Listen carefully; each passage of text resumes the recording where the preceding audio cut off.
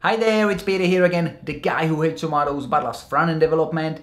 In today's video, you will learn how to set up Webpack 2 to import React into your project and how to load all the necessary loaders. But before we dive into that, don't forget to hit the like button, subscribe to the channel, and don't forget to watch all the other Webpack 2 tutorials. There are two ways how to get started with React. The first one is to manually configure your development server, your Webpack, and then include React inside of your project. Or you can use the Create React app, which is a handy tool made by the Facebook developer team, which lets you create a React app very quickly. All you have to do is type in a couple commands inside of your terminal and you are good to go. This is a great way to start quickly learning React, but if you want to learn how to build it from scratch, from an empty folder, build everything up, then you could follow my previous couple videos where we've learned how to set up the Webpack dev server, and now in this video we will continue building on top of that. We will include the React manually. We will skip the Create React app and we'll scroll down to the installation React section, and the first thing we'll need to do is to install React and React DOM. We are using npm and we'll need to install the React and React DOM. So let's go to our terminal, npm install dev React and React DOM. Then we'll go back to the installation guide and we need to enable ES6 and JSX. So ES6 is the latest version of JavaScript and JSX is the syntax that we will be writing inside of our React components. And for that we need to install Babel.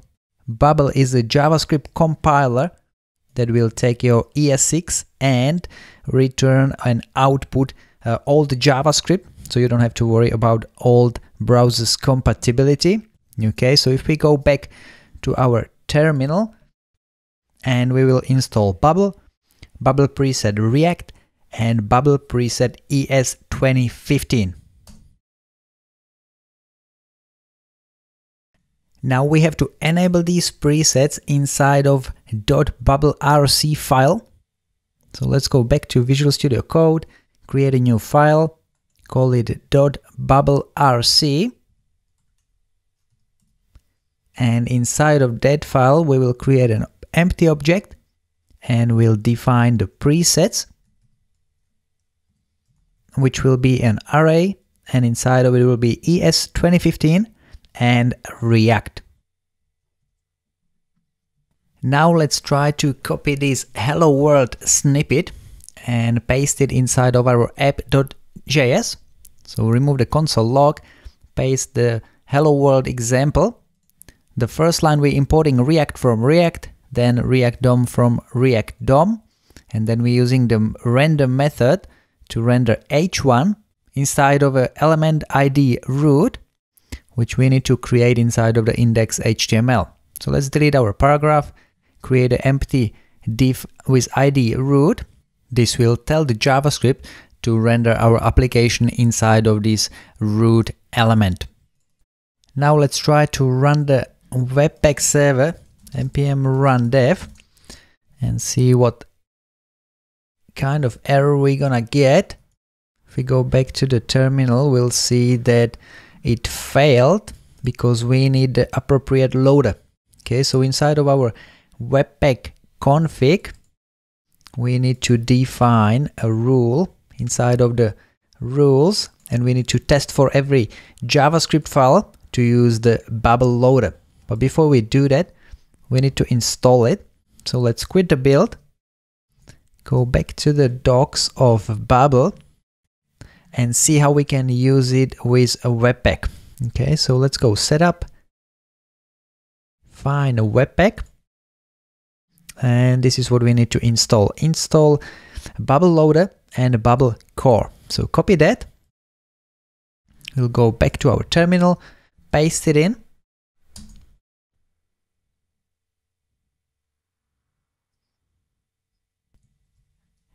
And now we can define the rule inside of the webpack.config file.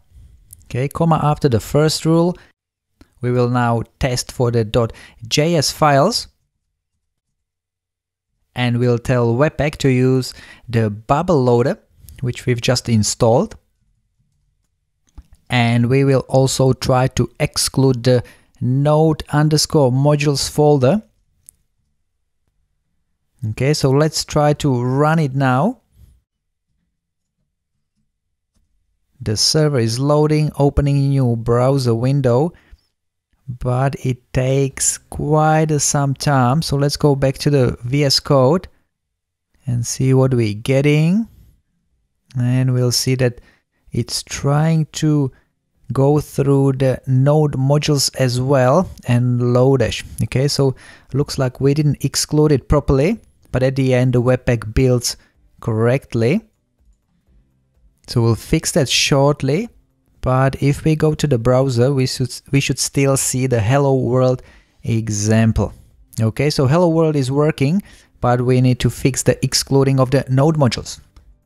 Let's go back to the Visual Studio Code, exclude, and we've got a string with node modules.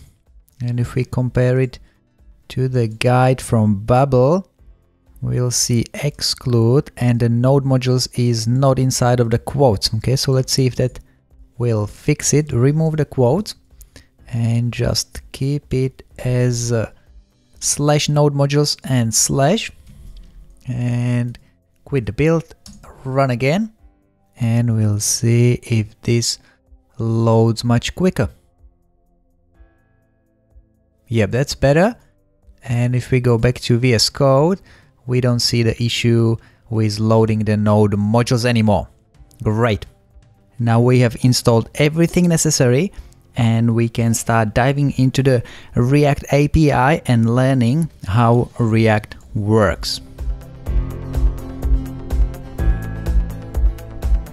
And that's it all for today. Now you know exactly how to set up your Webpack project to work with your React, and you are ready to build up your React application from the ground up. Hope you learned something new. Don't forget to hit the like button, it's just under the video, subscribe to the channel, and I'll see you in my future video. Bye.